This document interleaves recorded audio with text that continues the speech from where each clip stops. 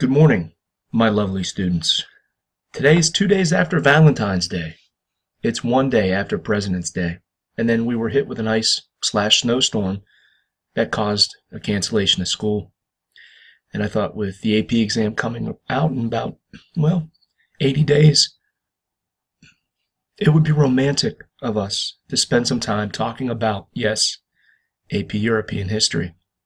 Now seriously, remember, please don't hate me. We have to cover a certain amount of material so that we can have adequate time to review before the AP exam and the final.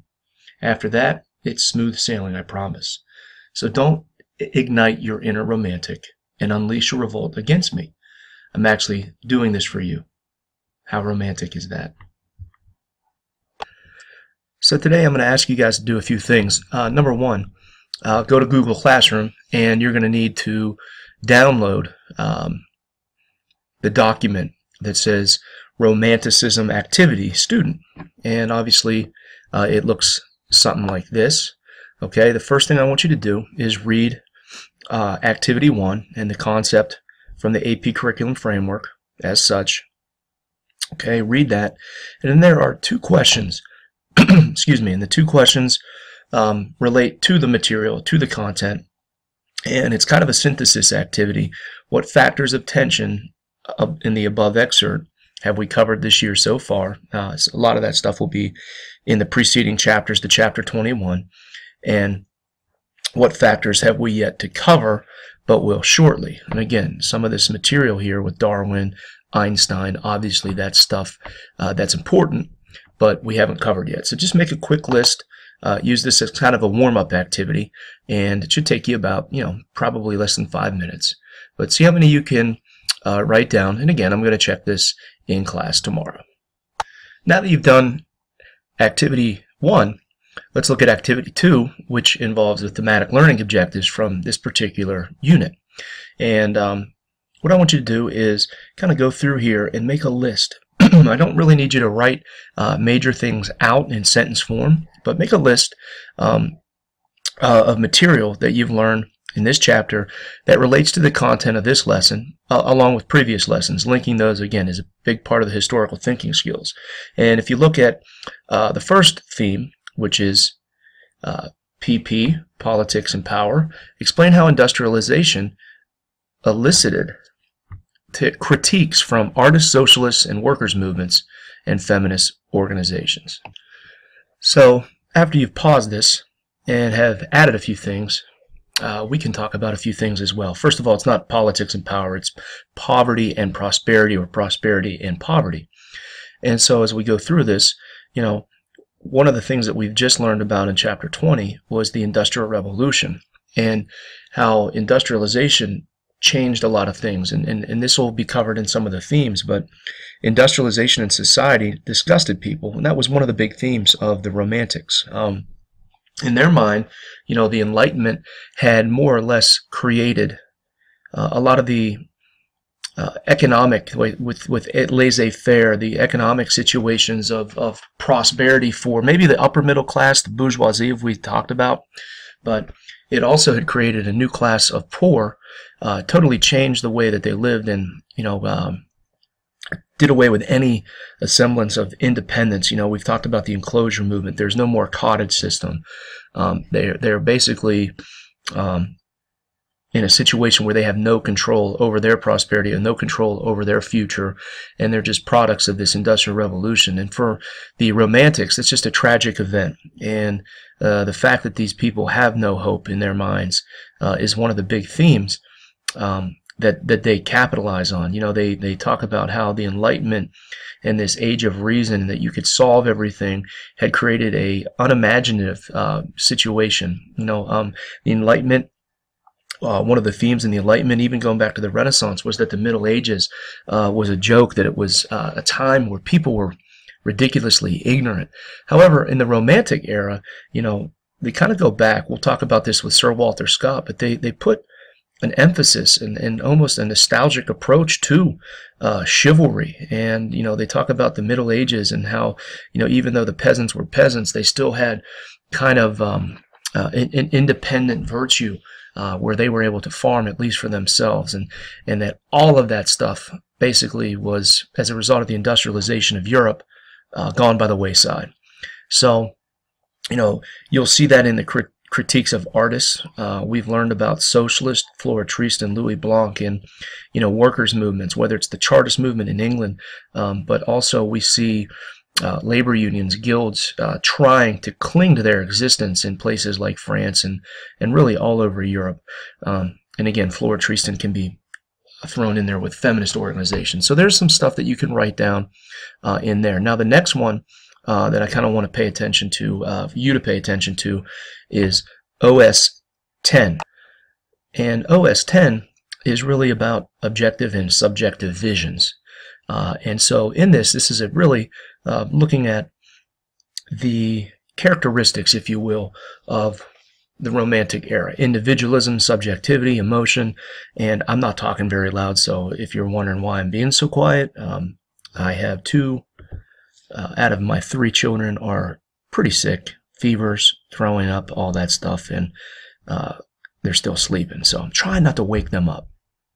So again, getting into this key concept 3.61, Romanticism, broke with the neoclassical forms of artistic representation.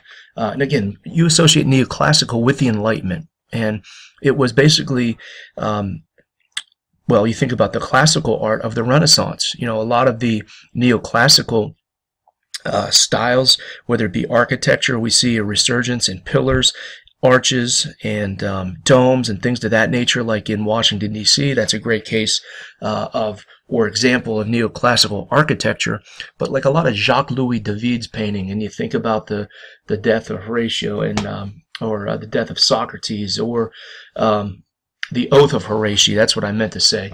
And, in it are themes from ancient Greece or ancient Rome, and in it you see a resurgence of pillars and symmetry and things of that nature. So what we're seeing here with the Romantic, it's distinctly different. And so let's talk about these characteristics. Look, it's emotion over reason. Like I said, they really focused on human senses, passion and faith, those types of emotions, and were qualities that Romantics they put a premium on them. Reason, as I said, they were disgusted with the Enlightenment and the Age of Reason and what it created with the Industrial Revolution. The glorified nature, you're going to see a lot of landscapes. They emphasize its beauty and tempestuousness, which is a word that I never use, but I put it in there just for you guys. They again rejected the Enlightenment view of nature as a precise, harmonious whole, and rejected deism. So what we're going to see is a resurgence of religious revivals. We're going to see resurgence in Catholicism in some states, and then a wave of new type of, if you read, Protestantism with the Great Awakening and Methodism, and that whole movement, fire and brimstone speeches. So make sure you guys check that out at the end of chapter 21. And again, they also rejected the Enlightenment view of the past, which was counter-progressive to human history. They actually put a premium on history. We're going to start looking at a dialectical approach to history. And really, one of the things that they love about history and what Romantics glorify is kind of the concept of heroism, that there are heroes, great men that drive change and the forces of good in history. And that's going to be a Romantic theme. They encourage personal freedom. These are kind of like early hippies. They grew long beards. They didn't care about their personal dress. So you have this reflection in society and how these people are trying to separate themselves from, basically by expressing themselves like hippies in the 70s and the 60s. They're going to dress differently. They're going to write differently. They're going to try to portray themselves as different than the norm. And again, by emphasizing feeling, humanitarian movements were created to fight slavery. We're going to start to see a lot of the free nations of the world, Western civilization, start gradually, one by one, getting rid of slavery once and for all. Some of these people wanted to go against poverty, so we'll talk about socialism, communism, and again, the overall industrial evils that had been created as a result of the Industrial Revolution. In some cases, it drew upon ideals, as I've already talked about, Middle Ages, honor, faith, chivalry, and we'll see those in novels like Sir Walter Scott.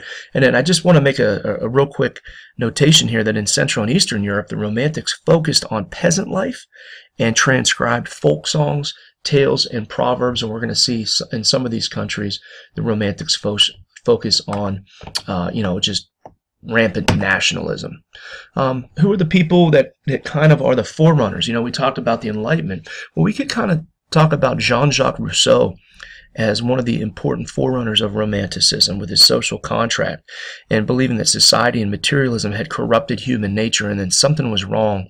If you remember back to that, we talked about he and others believed that man was a noble savage in a state of nature.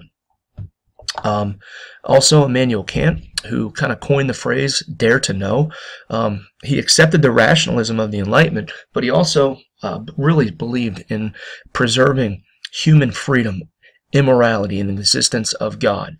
And he helped establish philosophy as a separate branch from religion, but wasn't ready to give up on God. And again, religion, as we said, is still important to Romantics. No doubt that the Romantic movement was largely inspired, and we've already talked about this, but inspired by the French Revolution, liberalism, and nationalism that was unleashed during the French Revolution and the following Napoleonic era. Really impacted the Romantic movement. There's another movement that we'll learn about a little bit later called Sturm und Drang, which means storm and stress in German, but it was used by German Romantics in the 1770s and 1780s, and it conveyed emotional intensity. And we'll see that in German music, but we'll also see it in German art. And then another guy that's going to influence Marx is George William Friedrich Hegel, and really a leading figure of German idealism. The dialectic approach. Initial thesis is challenged by an opposing view and an antithesis. Listen, we'll go over this in chapter 22. So if you're not really ready for this, that's fine, but I just want to kind of introduce it to you now. And Johann Fichte, in his German nation, address to the German nation, developed Romantic nationalism that saw Germans as being superior over others. And even though he was strongly anti-Semitic, we know that Germany is going to be alive and well and very influential in the Romantic movement, as they also were key contributors to the ideas of liberalism and nationalism that rocked Europe in the 19th century. So let's talk about Romantic artists and composers. And as we do this, you can kind of go down the list and start taking notes on some of these artists, composers, and writers. But 361A says that Romantic artists and composers broke from classical artistic forms to emphasize emotion, nature, individuality, and intuition, the supernatural and the national histories in their works. All right, so let's go to first, Francisco Goya. Now, Francisco Goya was a court painter for the Spanish crown, and he painted numerous works of the Peninsular War, of the Napoleonic Wars. And the most famous that we're going to look at was the 3rd of May, 1814. Actually, 1808, but typo, where he shows Spanish revolutionaries being executed by a French firing squad. This can also be found in your textbook on page 603. So if you kind of look at this painting, after imposing his brother Joseph on the throne of Spain, Napoleon caused the Spanish people to revolt against his authority. Now again, even though this is still in the Napoleonic era, this is nationalism, and this is why this is basically a great example of Romantic painting. It's a series of riots broke out in Madrid. This painting demonstrates that the French response to those riots. It was a deliberate execution of Spanish citizens to scare the French people, the Spanish people.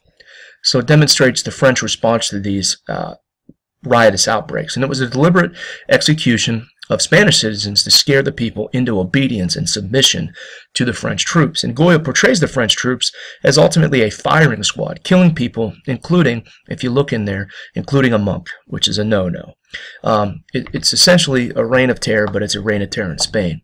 The peasant in the middle, as you can see, he highlights him, throws out his arms in a gesture which is reminiscent of a crucifixion of Christ. and Goya painted many scenes depicting the horrors of the Napoleonic Spain. It's not neoclassical. Why? Well, first of all, you don't have any pillars, you don't have any arches, you don't have any domes, you don't have any, German or Greek heroic figures. If anything, one of the things that this kind of reminds me of is in Spain, mannerism. And if you remember, El Greco, the Greek, did so in a style like in his paintings. Let's see, remembering back, the Burial of Count of Vorgaz or View of Toledo. If you remember mannerism, it was like what it would be like to look at a painting in flickering light. And that was the style that was created there. And if you look at this painting, it kind of has that and resembles the El Greco techniques there. But anyway, very nationalistic, obviously. Next we have Caspar David Friedrich, who had a lifelong preoccupation with God and nature. He was known for his landscapes with an interest that basically transcended the mere presentation of natural details. It was very deep. In his paintings, a lot of times you can sense a feeling of mystery and mysticism. If you remember mysticism, go back to chapter 12. It's kind of a precursor to the Reformation and people's philosophy of God and nature. And so again, resembling some of these things, some of these artistic movements of the Romantic period actually tap into some of the other art movements that we've learned about earlier in the year. Again, art's a reflection of society, and a lot of things in society, and just like styles and fashion and clothing, repeat themselves. But anyway, he believed that nature was a manifestation of divine life. So again, mysticism. In this one, this is titled Man and Woman Gazing at the Moon. And it really does. It does everything that we just talked about. It expresses the mystical view of nature, that the divine is everywhere. And you have two solitary wanderers that are shown from the back gazing at the moon. And you can tell in this painting that they are overwhelmed by the all-pervasive presence of nature. And the two figures express the human longing for infinity. The next one we're going to look at is The Wanderer Above the Sea of Friedrich is quoted by saying the divine is everywhere, even in a grain of sand. In this painting, a solitary wanderer is shown from the back, gazing at the mountains covered in fog, overwhelmed by the all-pervasive presence of what nature is. The figure expresses the human longing for infinity. Ask yourself, what is infinity in this context? Is it religious? Is it knowledge? Is it everything? Yes, it's everything. And again, a sense that there is something more powerful than human beings and human reason is, again, one of those themes that resonates with Romantics, that conflicts with, if you think about it, the ideals of the Enlightenment. Next, we have J.M.W. Turner, who began to paint in a fashion where he sought to create an atmosphere through the skillful use of light and color. And in this painting, which is titled Rain's Theme and Speed, Turner eliminates specific details and uses the general fields of color to convey an impression of locomotive rushing toward the viewer. And again, the key word is impression. He is known for his landscapes and seascapes and sunrises and sunsets, but he attempted to convey the moods by his use of light and color to suggest natural effects. Now, I know that sounds pretty deep, but if you really look at this painting, you can see, a bridge over here. And again, it's supposed to be the Great Western Railway, the locomotive speeding towards the viewer.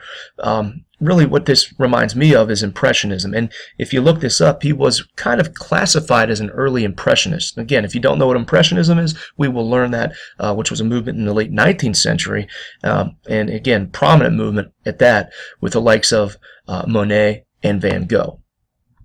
Next up, Eugene Delacroix.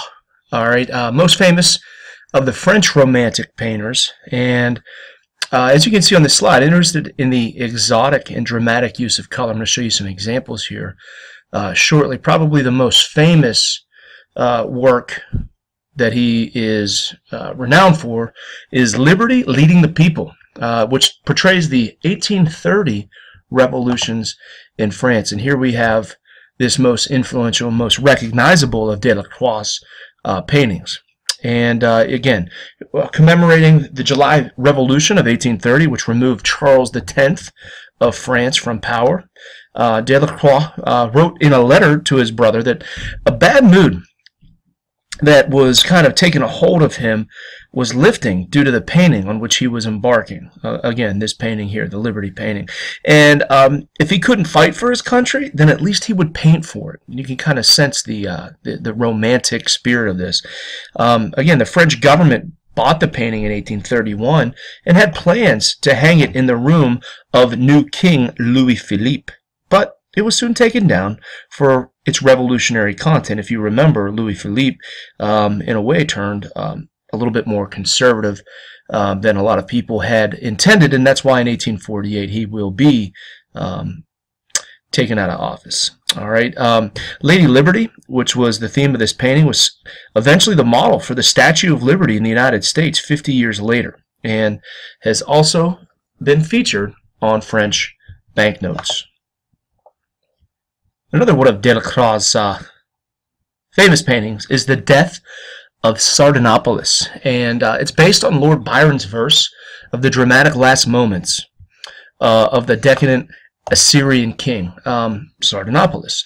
He was besieged by the enemy troops with little hope of survival, and Sardanapalus orders that his harem of women and prized horses go to their death with him. Nobody's going to have him. If he can't have him, nobody's going to have him. And at the right, you can see a guard stabbing one of the women as here's the king. The king looks on. This lady's already dead. Here's the horses. He's got slaves. You got some other creepy stuff going on up here. But as you can see the emotion. You can see the action in this painting. And again, very, very resembling of the Romantics and their styles. Composers are another one of these topics here that you might, need to remember just in case this happens to be, as we said, this is a pretty popular theme on the AP exam. And we know that Romantic music places a strong connection with emotion, just like the painting, as well as nationalism, which is conveyed through the use of national folk songs. Composers that you need to know, there's a handful, but we're really going to only cover or focus on two. And the first one is Ludwig van Beethoven. And, Beethoven was impacted by the events of the French Revolution and Napoleon. He was also in Vienna influenced by Haydn. And the thing that we need to associate with him is his symphony, which was composed in 1804.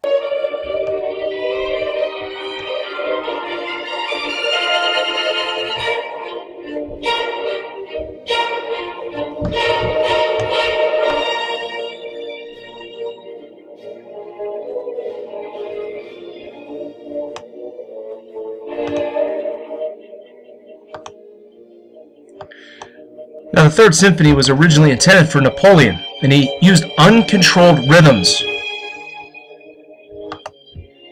to create dramatic struggle and uplifting resolutions. And he opens the floodgates of fear, of terror, of horror, and pain, and arouses that longing for the eternal, which is the essence of Romanticism. This was a quote from E.T.A. Hoffmann, a fellow composer.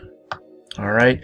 Now again, he epitomizes the genius who was not constrained by patronage, as virtually all of his predecessors was. He just wrote what came to him. And many of his later works were written when he was actually deaf, which is amazing. He's the first composer to also incorporate vocal music in a symphony by using the text to one of Schiller's poems, Ode to Joy, in the last movement of his Ninth Symphony.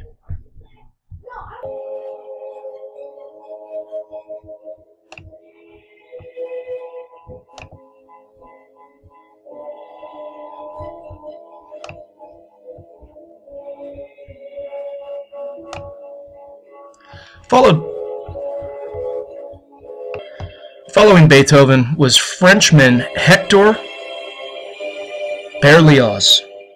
And he was famous in Germany, he was famous in Russia, he was famous in Britain, but not so much in France.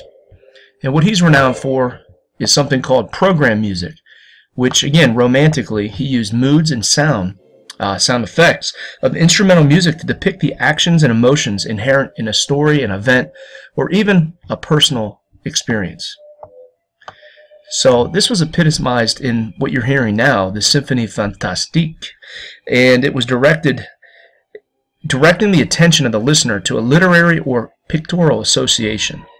It's kind of what we see in movies today, you know, with the music kind of dictating the mood that we're feeling when we're watching a movie or a story. And Berlioz provided a storyline and program for the Symphonie I can't even say it, Fantastique, to describe the life of a young artist as depicted in the composition for which he wrote the piece. As you can see by my depending on the notes, I'm not very in tune, if you will, with a lot of the composers. However, again, take a step back. What are the overall, you know, attributes here that we probably need to associate with them? Well, again, it's mood, it's feeling, it's emotion, and those are all qualities that we associate with the Romantic movement.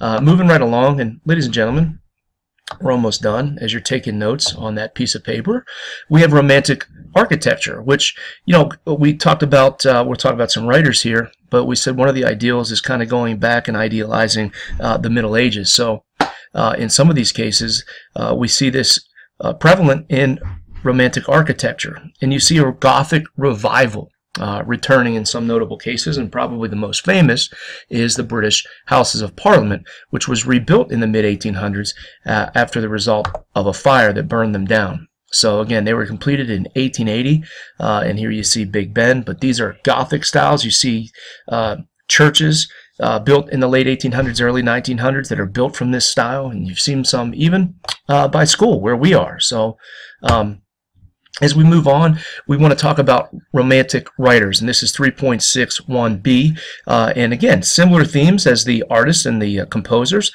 And again, what are they expressing? They're expressing their discontent, really responding to the Industrial Revolution and a lot of the various political revolutions that were prevalent during this particular day. So Romantic poetry, one of the things that we need to associate here, as we say, the Romantics really loved poetry. They believed that that was the supreme over all other literary forms because it was a way for people to express their souls.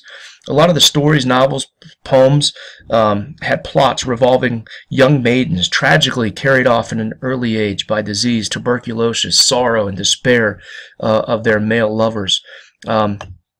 You know, and you know, that's really what we're talking about here. It's somewhat depressing, but again, these people, it's a reflection of their feelings of the Industrial Revolution and some of the failed revolutions that we learned about earlier in this particular chapter. So the first one we're going to talk about is Goethe, Johann Wolfgang von Goethe, and you know, he's known for a couple different ones. I'd like you to know Sorrows of a Young Werther, which was in 1774, and the Sorrows of the Young Werther personify the romantic hero who has misunderstood, who has been misunderstood and rejected by society, and stayed true to his or her inner feelings. In this case, it was a him, and in the story, he's rejected by a girl whom he loved, and it resulted in him killing himself, so suicide. So this novel influenced many others during the era with tragic stories of love, lost love, and lovers. The next one is Faust, and it was a tragic drama, and Faust sells his soul to the devil in return for the acquisition of all knowledge. It demonstrates romantic criticism of the Enlightenment's rationality and empiricism, the fact that he wanted to know all things. And you know, again, Goethe is perhaps the greatest German romantic author of the time frame, so you need to know a couple things here. One that I'm not really mentioning too much that you may have heard of is Victor Hugo, who was a French author. He wrote Hunchback of Notre Dame and also Les Miserables, which is also known as Les Mis, which was made into a musical by Andrew Lloyd Webber. Now again, romanticism in his novels was evidenced with his use of fantastic characters, strange settings, and obviously powerful human emotions. Now, William Wordsworth and Samuel Taylor Coleridge are two other notable individuals of the Romantic era, and they were deeply influenced by the philosophy of Rousseau and the spirit of the early French Revolution. And you can see when they wrote, it was a little bit earlier. In 1798, both poets published Lyrical Ballad, which was one of the most influential literary works in the history of the English language. Now, they defied the classic rules. They abounded the flowery poetic conventions of an ordinary language, and they believed that nature was a mysterious force from which the poet could learn. They portrayed simple subjects in a highly idealized and majestic ways. And again, you can see and look up examples of this, and there are some examples of various of these composers, of these various artists and writers in your textbooks. Next one, Lord Byron in England, embodied the melancholic romantic figure. And, you know, one of the things, not only did he write about this stuff, he was this stuff. And what am I talking about? In 1824, he went romantically to help fight for the Greeks in their quest for independence against the Turks, and while they're fighting, he was killed in 1824. You know, you also have Sir Walter Scott. I mentioned him earlier, who wrote long narrative poems and historical novels. You know, Rob Roy in 1817, Ivanhoe, which is a story of a fight between the Saxon and Norman knights in medieval England. And it represents the romantic interest in history and influenced the German romanticism of Goethe. Now, another thing, this was very popular in the pre-Civil War South, as many Southerners with life on their plantations kind of viewed themselves as ancient, if you will, or not ancient, I guess it's to say, middle-aged nobility, aristocracy, taking care of things. And so a lot of these stories were very popular in the antebellum Civil War United States of America. Now, Percy Bysshe Shelley wrote Prometheus Unbound, which is a detailed the revolt of humans against a society that oppresses them, you know, kind of Luddite-ish, if you read chapter 20.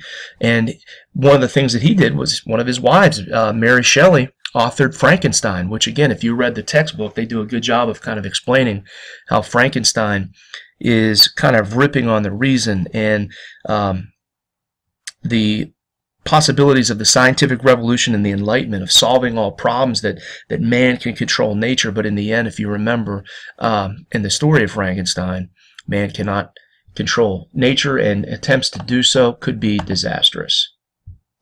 Okay. So one of the things that we're going to do tomorrow to start off, to see if you did this lesson, I'm going to look to see if you took notes and all those other good things. We'll ask, I have the opportunity for you guys to ask questions. And so the other thing that we're going to do is a quick write.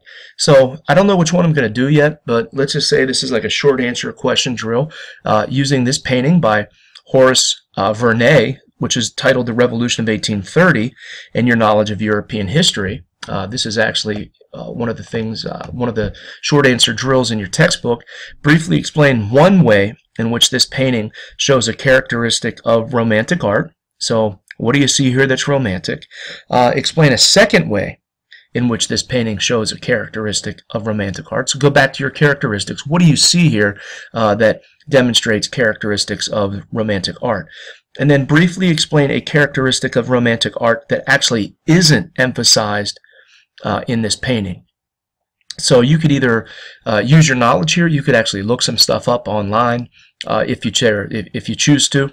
And then the other thing is, like I said, this is a very, very popular topic, okay?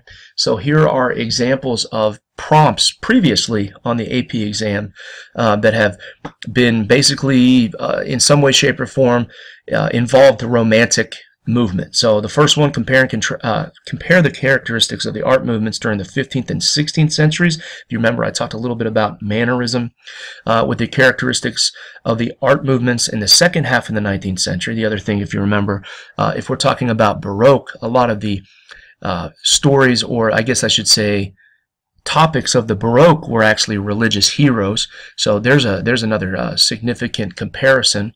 Another one would be to compare and contrast the ideas of the Romantic era with those in the Enlightenment. You know, we talked about neoclassical, we talked about the perception of the Middle Ages, so there's some stuff there.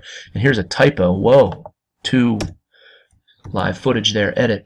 To what extent did Romanticism play a political and philosophical role in Europe between 1800 and 1850? And obviously, we want to associate those with the liberal and nationalistic desires of the revolts of 1830 and 1848, but also you could mention the Greeks You can mention what happened in Spain with Ferdinand VII.